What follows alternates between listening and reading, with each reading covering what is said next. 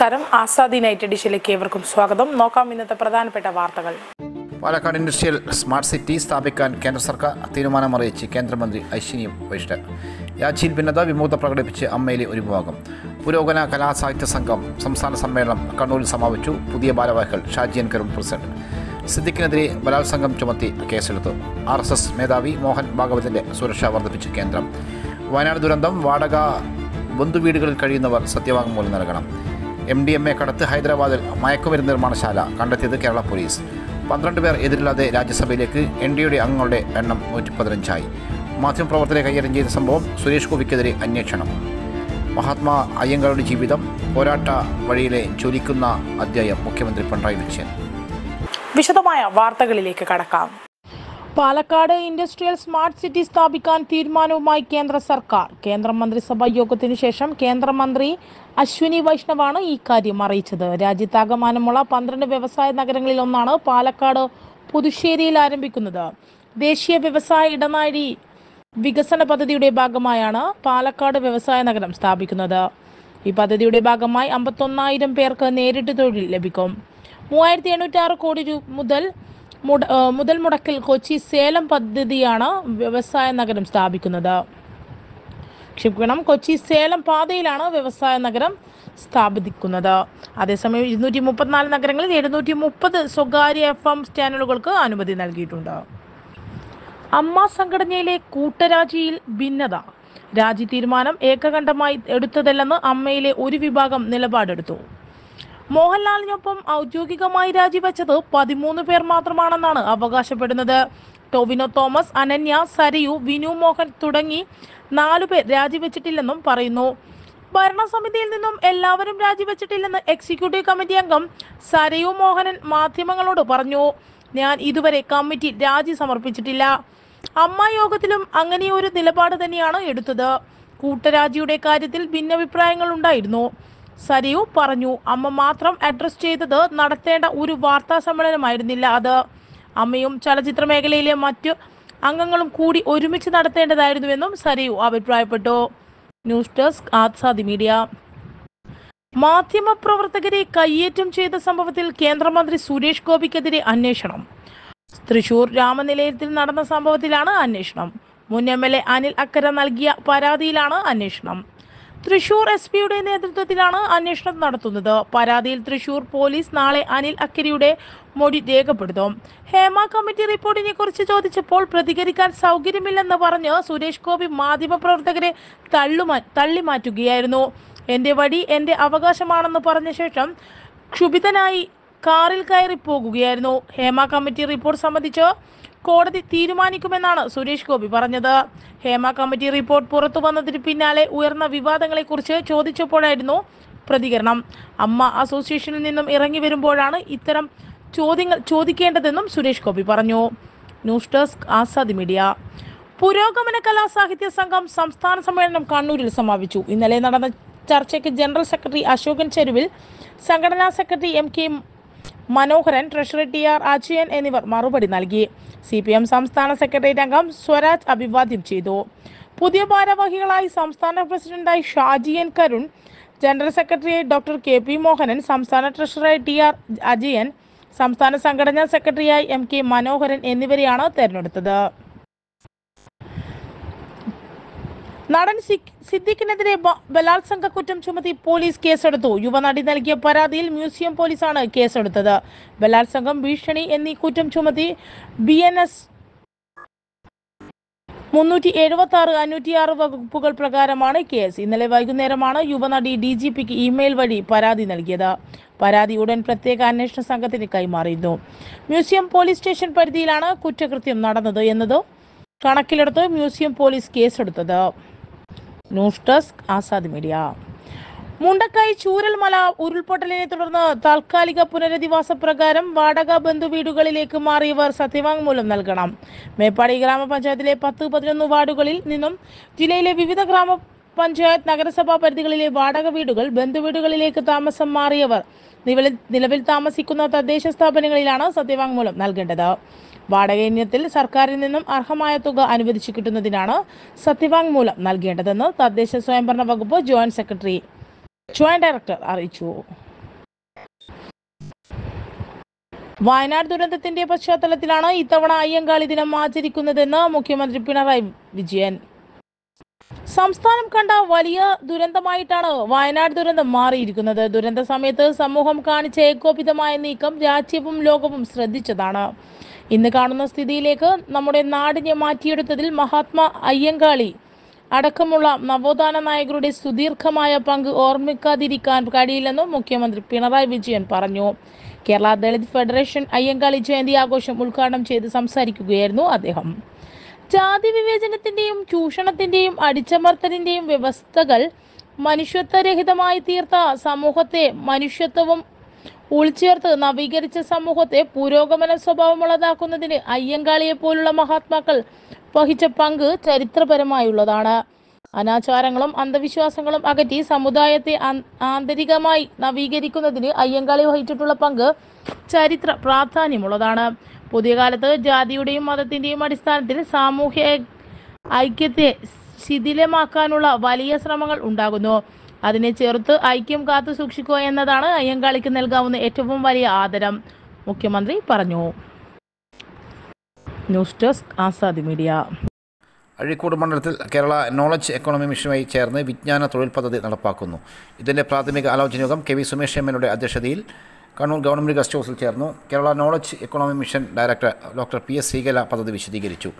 അഴീക്കോട് നിന്നും നോളജ് മിഷൻ്റെ digital work force management system പ്ലാറ്റ്ഫോമിൽ രജിസ്റ്റർ ചെയ്ത തൊഴിലന്വേഷകരെ നോളജ് മിഷൻ്റെ വിവിധ സേവനങ്ങളുടെ തൊഴിൽ സജ്ജരാക്കി പ്രത്യേക തൊഴിൽ നൈപുണ്യ പരിശീലനവും വൈജ്ഞാനിക തൊഴിൽ പരിചയവും നൽകി വൈജ്ഞാനിക തൊഴിൽ മേഖലയിൽ എത്തിക്കുകയാണ് പദ്ധതിയുടെ ലക്ഷ്യമിടുന്നത്. നിലവിൽ 7804 പേരാണ് രജിസ്റ്റർ ചെയ്തിട്ടുള്ളത്. RSS മേധാവി മോഹൻ ഭഗവതിന്റെ സുരക്ഷ വർദ്ധിപ്പിച്ചു കേന്ദ്രം. ദ പ്ലസ് കാറ്റഗറിയിൽ നിന്നും അഡ്വാൻസ്ഡ് സെക്യൂരിറ്റി ലൈസൺ വിഭാഗത്തിലേക്കാണ് മോഹൻ ഭഗവതിന്റെ സുരക്ഷ വർദ്ധിപ്പിച്ചത്. ഇതോടെ RSS മേധാവിയുടെ സുരക്ഷ പ്രധാനമന്ത്രി നരേന്ദ്രമോദിയുടേതിനും ആഭ്യന്തരമന്ത്രി അമിത്ഷായുടേതിനും തുല്യമായിട്ടുണ്ട്. കേന്ദ്ര ആഭ്യന്തര മന്ത്രാലയമാണ് സുരക്ഷ വർദ്ധിപ്പിച്ചത്. CISFനാണ് സുരക്ഷ ചുമതല. പുതിയ സംരക്ഷ സംബന്ധിച്ച് സംസ്ഥാനങ്ങൾക്കും കേന്ദ്ര ഭരണപ്രദേശങ്ങൾക്കും അറിയിപ്പ് നൽകി. സുരക്ഷയുടെ ഭാഗമായി കർശന പ്രോട്ടോകോൾ വ്യവസ്ഥകൾ ഉൾപ്പെടുത്തും. മോഹൻ ഭഗവത് യാത്ര ചെയ്യുന്ന എല്ലാ വഴികളും ഇനി മുതൽ കനത്ത സുരക്ഷാ ക്രമീകരണങ്ങൾ ഏർപ്പെടുത്തും. പ്രത്യേക ഹെലികോപ്റ്ററിലായിരിക്കും ഇനി ഭഗവതിന്റെ യാത്ര. വസതിയിലും പ്രത്യേക സുരക്ഷയൊരുക്കും. News desk Azadi media. ഹൈദരാബാദിലെ മാരക മയക്കുമരുന്ന് നിർമ്മാണശാല കണ്ടെത്തി കേരള പോലീസ്. ADMA പിടികൂടിയ കേസിന്റെ അന്വേഷണത്തിനൊടുവിലാണ് സിന്തറ്റിക് മയക്കുമരുന്ന് നിർമ്മാണശാല കണ്ടെത്തിയത്. മയക്കുമരുന്ന് നിർമ്മാണശാല കണ്ടെത്തുന്നതും ഉടമ അറസ്റ്റിലാകുന്നതും രാജ്യത്ത് ആദ്യമായാണ്. തൃശൂർ സിറ്റി പോലീസിൻ്റെതാണ് ചരിത്ര നേട്ടം. 2.5 കിലോ ADMയുമായി കണ്ണൂർ സ്വദേശിയെ അറസ്റ്റ് ചെയ്തിരുന്നു. ഇയാൾക്ക് മയക്കുമരുന്ന് നൽകിയ 3 പേരെ ബംഗളൂരുവിൽ നിന്നും തൃശൂർ ലഹരി വിരുദ്ധ സേന പിടികൂടി. ഇവരിൽ നിന്നാണ് ഹൈദരാബാദിലെ മയക്കുമരുന്ന് നിർമ്മാണശാലയെക്കുറിച്ച് വിവരം ലഭിച്ചത്. ഹൈദരാബാദിലെത്തിയ കേരള പോലീസ് സംഘം അന്വേഷണത്തിനൊടുവിലാണ് ലാബ് കണ്ടെത്തിയത്. ഹൈദരാബാദ് കൗക്കുട്ടല മഹേന്ദർ റെഡ്ഡി 37 ആദ്യം പിടികൂടിയത്. ചോദ്യം ചെയ്തപ്പോഴാണ് ലാബിന്റെയും ഫാക്ടറിയുടെയും ഉടമ ഹൈദരാബാദ് കാക്കുട്ടപ്പള്ളി നരസിംഹം എന്നറിയപ്പെടുന്ന വെങ്കിട നരസിംഹ രാജീവു എന്നറിയാൻ സാധിച്ചത്. വെങ്കിട നരസിംഹരാജുവിനെ അറസ്റ്റ് ചെയ്തു.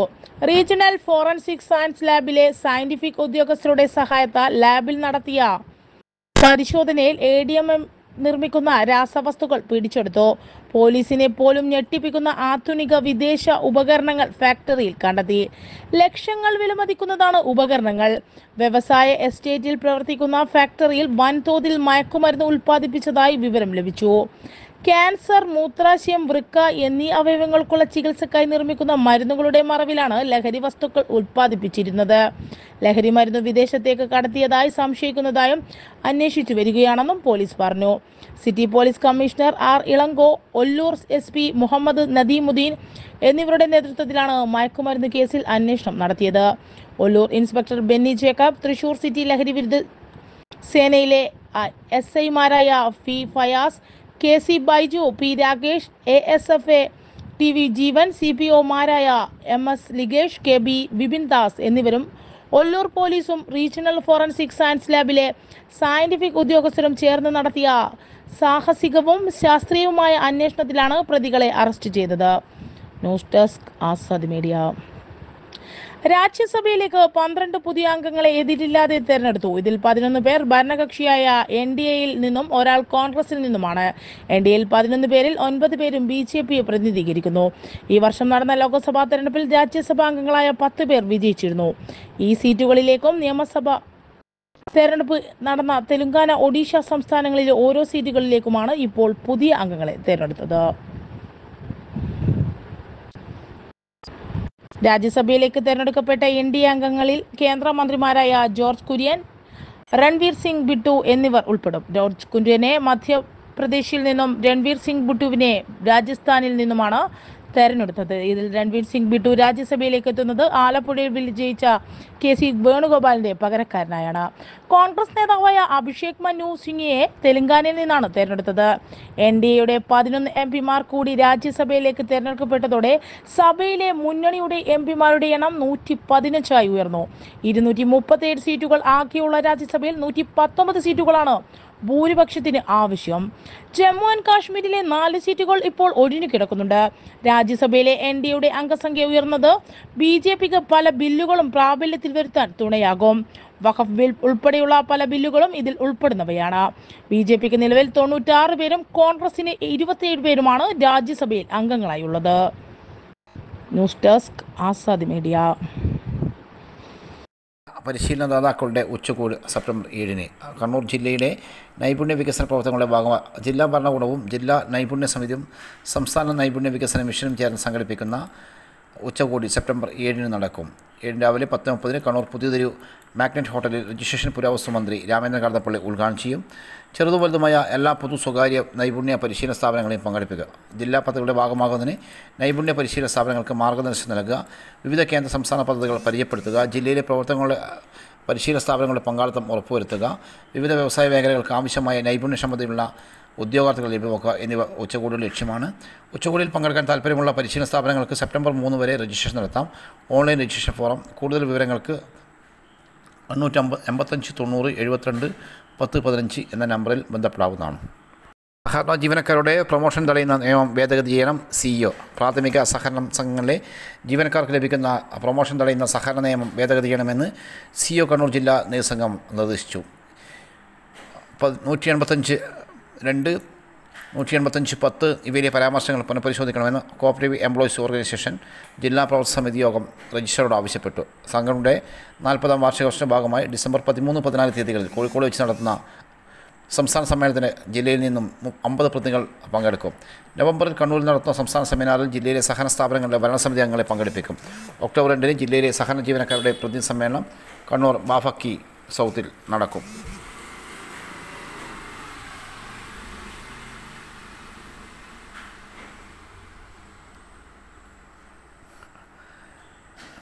ജില്ലാ vice president MA Khaleel Rahman അധ്യക്ഷത വഹിച്ചു. സംസ്ഥാന ജനറൽ സെക്രട്ടറി പൊൻപാറ കോയക്കുട്ടി നേതൃസംഗമം ഉദ്ഘാടനം ചെയ്തു. സംസ്ഥാന വൈസ് പ്രസിഡന്റ് മുസ്തഫ പൊന്നമ്പാറ, സംസ്ഥാന secretary Naseer Chalad, ദിലീൽ Mattannur, TK Hussain, Muhammad Rafeeq, KS Iqbal വട്ടിയേര, KN Swalih, TP Mustafa, B Abdul Nasar, Riyas, KMK Rauf, VCK Abdulla കുഞ്ഞി, മുഹൈമിൻ, VKK അബ്ദുൽ ലത്തീഫ്, ഷിജിത്ത് PK എന്നിവർ സംസാരിച്ചു. News desk Azad media. ദളിതർക്ക് എന്നും തുണ Indian national Congress advocate Martin George. ദളിതർക്ക് എന്നും തുണ ഇന്ത്യൻ നാഷണൽ കോൺഗ്രസ് എന്ന് അഡ്വക്കേറ്റ് മാർട്ടിൻ ജോർജ്. അയ്യങ്കാളിയുടെ 162ാം ജന്മദിനത്തിൽ കണ്ണൂർ DCC ഓഫീസിൽ നിന്ന് ഭാരതീയ ദളിത് കോൺഗ്രസ് കണ്ണൂർ ജില്ലാ കമ്മിറ്റി നടത്തിയ വില്ലുവണ്ടി യാത്ര ഉദ്ഘാടനം ചെയ്ത് സംസാരിക്കുകയായിരുന്നു DCC president advocate Martin George. കേരളത്തിലെ ദളിത് വിഭാഗങ്ങളുടെ മോചന നേതാവായിരുന്നു മഹാനായ അയ്യങ്കാളി. പൊതുവീതിയിൽ സഞ്ചാര സ്വാതന്ത്ര്യം നിലവിലില്ലാത്ത കാലത്ത് ദൃഷ്ടിയിൽ തൊട്ടാലും ദോഷമെന്ന് കരുതിയ കാലഘട്ടത്തിൽ തിരുവനന്തപുരത്തെ രാജവീതിയിൽ വില്ലുവണ്ടിയിൽ രാജകീയ വേഷം ധരിച്ചുകൊണ്ട് അയ്യങ്കാളി നയിച്ച സമരം കേരള ചരിത്രത്തിൽ മാറ്റിലുകൊണ്ടും ദളിതർക്കും പൊതുനിരത്തിലൂടെ നടക്കാനുള്ള അവകാശം നേടിയെടുത്തെന്നും ജോർജ് പറഞ്ഞു.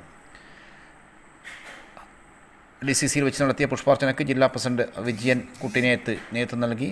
അനുസ്മരണ സമ്മേളനവും റാങ്ക് ജേതാക്കൾക്കുള്ള അവാർഡ് ദാനവും സാമ്പത്തിക സഹായ വിതരണവും അഡ്വക്കേറ്റ് സജീവ് ജോസഫ് MLA ഉദ്ഘാടനം ചെയ്തു. സംസ്ഥാന നേതാക്കളായ അജിത് മാട്ടൂൽ, കാട്ടാമ്പള്ളി രാമേന്ദ്രൻ, ആന്തൂരാൻ, വസന്ത് പള്ളിയാമൂല, ബിന്ദു അഴീക്കോട്, പി ചന്ദ്രൻ, ബാബുരാജ്, DCC ഭാരവാഹികളായ Sudeep James, Suresh Babu അലിയാവൂർ, Rasheed Kavvayi, T ജയേഷൻ, Manoj Kuwari, advocate Indira, Naushad Blathur, Kayakkul, Rahul, കുക്കിരി Rajesh, Ushakumari, CK Seema, baby Rajesh, K മണീശൻ, Rajeevan മിന്നാട്, Sreejith Pongadan തുടങ്ങിയവർ സംബന്ധിച്ചു. വില്ലുവണ്ടി യാത്ര DCCയിൽ നിന്ന് ആരംഭിച്ച് പ്ലാസ ജംഗ്ഷനിൽ സമാപിച്ചു. ഇതോടെ ഇന്നത്തെ ആസാദി വാർത്തകൾ ഇവിടെ സമാപിക്കുകയാണ്. അടുത്ത വാർത്താ ബുള്ളറ്റിൻ നാളെ രാത്രി. നാളെ വീണ്ടും കാണാം. നന്ദി, നമസ്കാരം.